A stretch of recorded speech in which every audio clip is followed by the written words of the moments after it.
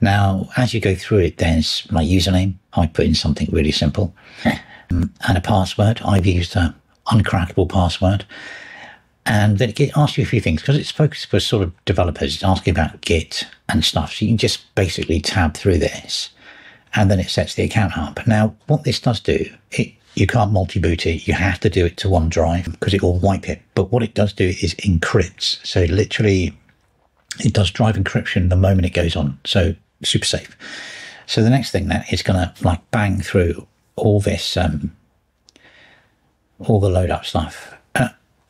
Now, as I said, the sort of preamble at the beginning of this, it sort of threw me totally this. It really has. It's really exciting because I've seen a billion, I'm sure we all have, we've seen a billion operating systems. And, you know, you're basically guided and overlaid by what the creators of the operating systems really want. They standardize, like Mac is totally standardized. And you can it's only a certain way. And then you move to Windows. There are similarities between the two, you know, many things are in the same places and stuff like that. You can't control things. Now, what David and his guys have given you is a foundation, a building block, and give you a great idea and like a head start into what you can do with this.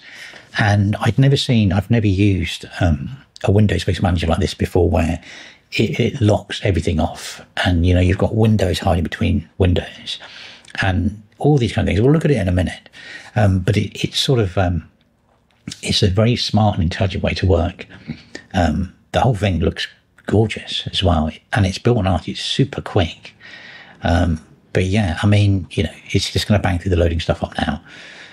But I mean, and there is a sense of humour injected into this, which is quite fun, which is something that's missing